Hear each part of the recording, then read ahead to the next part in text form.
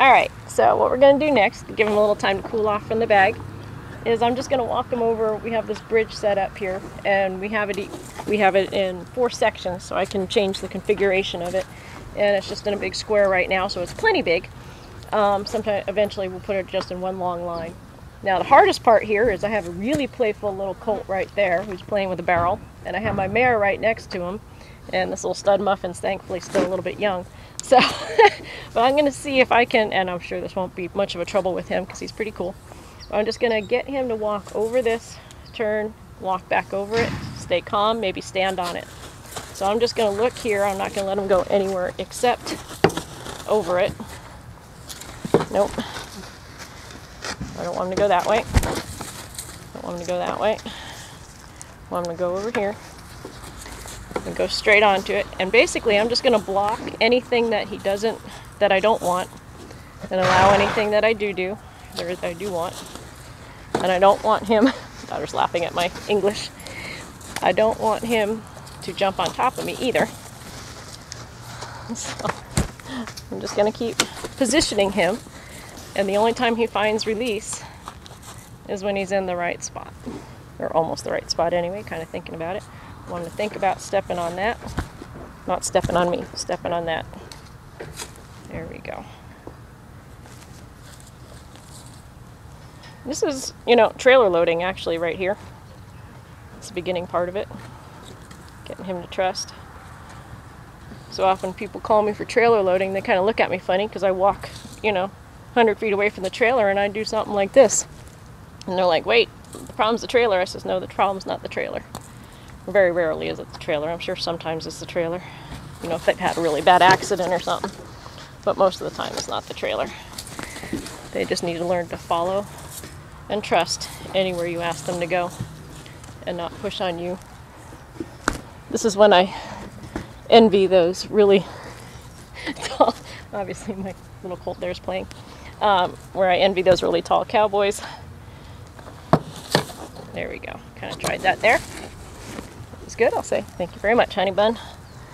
Send him over here. Drive that shoulder. Drive that shoulder. Stop my hand so that he learns to follow that feel. These flies are kind of crazy right now. It's been really hot and humid. Kind of get my feel. And I always have my horse, anything that goes to my horse always comes out my pinky, so that I have a good feel here. If I do it this way, I'm not doing the right, it's not getting as good a feel. Just like if you had the reins in your hand. So I'm just going to ask him to step up there, and when he tries, I'll release. Let him know everything's alright. Kind of get a feel. Keep him from stepping on me. Because again, he seems to think I'm somebody that's going to help him, which is a good thing, and I will. But I don't want him to, he stepped on his own foot. I don't want him to think that he can jump on me. I'll support him all day long, but I'm not going to let him jump on me. I hear my dog breathing. Great. Every time he gives a try, we'll tell him thank you very much. The same thing you do in front of a trailer. Drive him on. He's a little bitty cricket, but that's all right. Just kind of help. I'm just kind of following the feel. There we go. Let him check that out. He goes, oh, that wasn't so bad. So is that all you wanted? That's it. Very good. Well, think about that for a minute. If you get in a hurry, this sure takes forever. If you don't get in a hurry, this doesn't take very long. See if those hind feet will come. Sometimes the hind feet don't like to go. There he goes. Good job. Now I'm kind of in a tight spot over here. That's all right. Good. Okay. And just so I'm not too tight of a spot there, I'm going to go. And my mare's talking to him.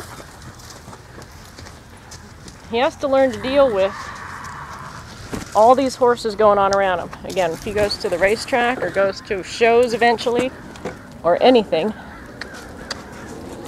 other horses are going to be around. So I'm not going to necessarily discourage them. I'm going to stay as safe as I can in this little spot here. But if he starts getting too excited, I'll tell him about it. I'll tell him that's not an option. There we go. Oh, that's good. But he's going to be racing with mares. He's going to be racing with you know, dweebs like my little Phoenix there. Doing all this good stuff. Sure likes to be scratched. Okay. Send him back off this direction. I'm not going to let him stand next to my mare for too long right now, but eventually I might even work him with my mare so that he knows he has to behave, because they need to behave. Get that feel. Thank you very much. Walk him over. And as you see, those kind of move just a little bit, so that's also good for underneath. I'm not going to let them walk on me. Let's see if I can go this way.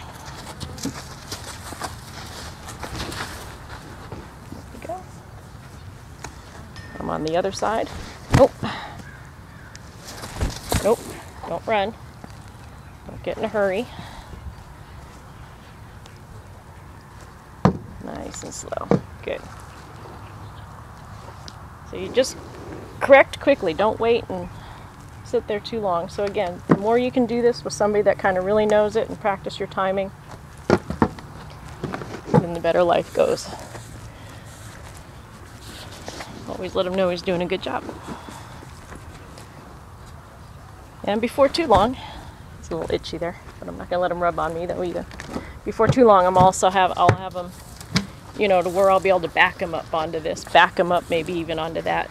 Phoenix there can back onto that pedestal, and it's kind of nice if they'll back onto almost anything, because sometimes you're out on a trail, you get a little worried about the stuff behind him there, so I'm not going to let him run me over. You get stuck on something on a trail and you might have to back out, and you might have to back over a log. I mean, if they can step up backwards onto something like that and back over stuff, sure is helpful. So anyway, so that's how this works. And what I'll do is we'll stop on this for the bridge. And this will just, like I say, get better and better. This is just day one, the beginning start. And next we'll do that actual pedestal. See if we can get at least the front feet up on there and get them to stand there. Might even get all 4 feet up on there. So thank you very much.